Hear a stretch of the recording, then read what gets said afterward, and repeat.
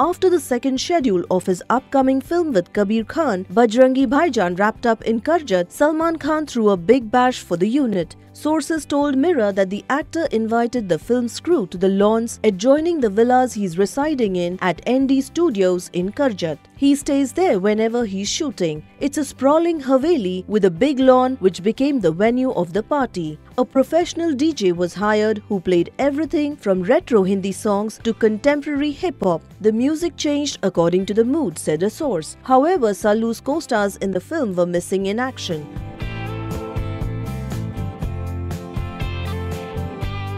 While Nawazuddin Siddiqui was away in Kolkata for another film, Kareena wasn't part of this schedule either. Although it would have been more fun with them around, Sallu ensured that everyone from the assistant directors to the art directors and the costume guys had a glass of wine, added the source. The menu for the night included Indian, continental and Chinese food. However, Sallu stayed away from the fair. He was too busy making others dance. But whenever the song Feel by Robbie Williams was played, Sallu would sing along and do a slow dance to the track.